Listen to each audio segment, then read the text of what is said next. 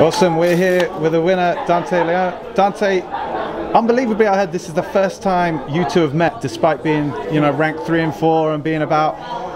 Was it what you expected? How did the match go for you? Like I said in a couple interviews, it's really hard to gauge how Taza is going to fight. He's a guy who's kind of like me. I know he favors the guard position and his leg locks, but it's really hard to gauge what he's going to do exactly as far as his game plan. He might come out, he might wrestle, he might go straight to guard, he might kind of intermingle between the two. So it was really hard to gauge what he was going to do.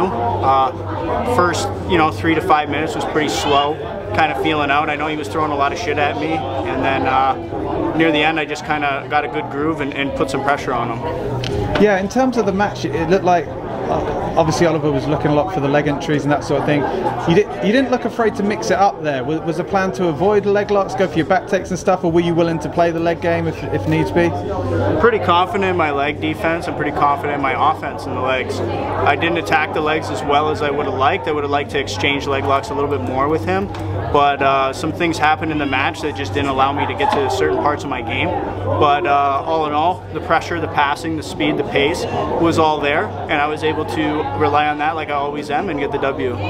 One thing I was really impressed with, whenever it looks like you might be even beginning in a situation whether someone's looking for a back take or a leg lock, you're just out of there. You're defending before you even need to defend, if that makes sense. Is that something you really work on, just shutting people down? Obviously you've got such world-class guys in your gym at home, so. Well, playing the shutdown game is something that's going to do dividends for me in the future, especially with ADCC and these different bracketed style tournaments. But it's also good to not allow any points on the judges card. In my eyes, I don't think he really had any points for submissions. He captured my knee line one time without a submission. He didn't have any kind of leg entanglement or anything like that. I had multiple submission attacks and a few passes, as well as some sweeps and reversals. When he swept me, I was able to just reverse him right away, so kind of just washes that off the board. So being able to defend things before they get too far is something that's kind of I practice, to not give up points on the board, because predominantly I'm a tournaments player. I'm a guy who wants to win ADCC gold, who wants to win more IBJJF world titles, and that's kind of like the base of my game.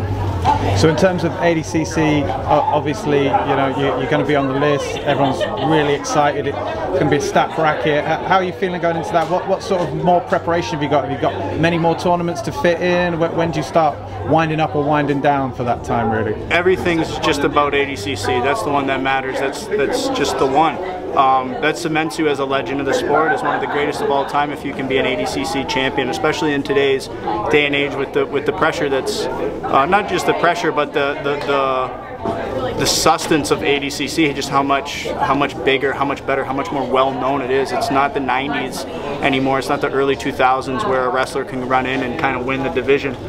It's one that it is truly the best submission grappler wins the ADCC tournament. So that's where legends are made, that's where legends are born, that's where legends go to defend their crown, and that's my goal. Since 2019 ended when I got 4th place, my goal was to be 2021 ADCC world champion. Unfortunately, COVID pushed that back a year, so it just gives me a year to be even more prepared.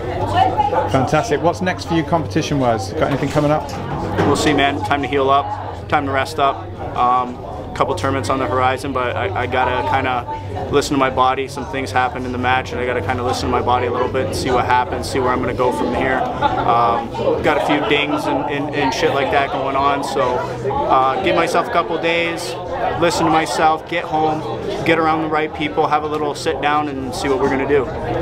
Fantastic. Thanks for your time. Thank you.